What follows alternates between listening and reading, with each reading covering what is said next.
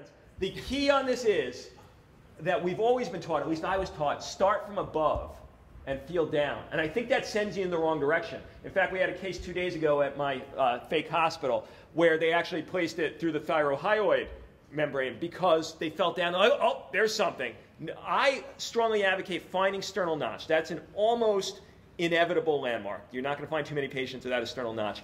The first structure you feel should be cricoid. And if you find that, great.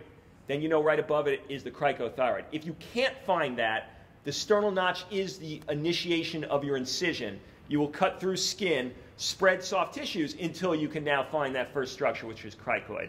And starting from below, I think, is the superior method. I want everyone to find everyone in this room's cricothyroid membrane. So just 1 second, put your hands on your neck, and you should know where your own is. So if they're not getting it, go on, guys.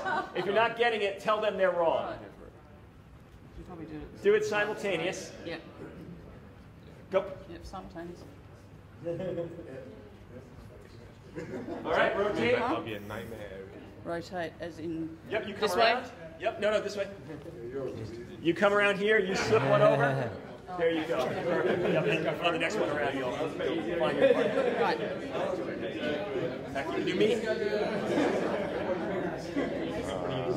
So I just go up from Yep. red point. Yep. Good, that's it. Easy on you. Yep, rotate.